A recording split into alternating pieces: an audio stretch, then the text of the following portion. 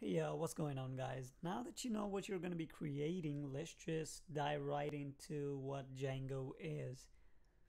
So, Django basically is a web framework, and by framework, I mean a tool that you can use to create any software, any piece of software or a program. It means that you don't have to code from scratch like each and everything.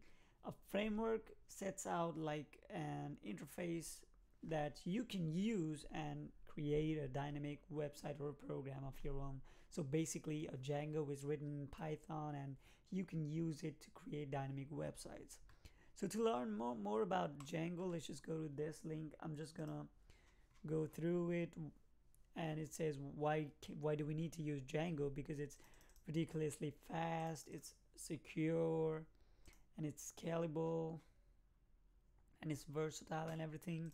If you want to go ahead and read this article, you can just go to the link. It will be in the description below. So Django is just a framework, and a similar framework for Python is Flask. It is also used widely, but as far as for the comparison goes from Flask to Django, I have put a link in the description section below.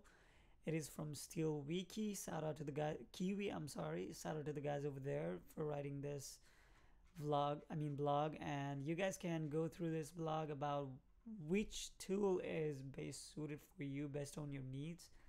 And I think my personal preference is Django because it's for like faster development. Like I can develop a fully dynamic website and with certain functions within like a couple of hours, and then it's just like ready to deploy websites. You can create it pretty fast, and those are well secured and scalable. So for my personal preference is Django, but you guys can go ahead and check out Flask as well. And this tutorial series is just gonna be Django because that's what I know. I haven't checked the Flask yet, so I'm gonna be going through all the things that you need to learn in Django to create dynamic websites. So in the next video, we are going to dive right into installing Python and Django on your local machine and then getting started with Django. So if you have any questions, just leave it in the comment section below. Don't forget to subscribe to my channel, and thanks for watching.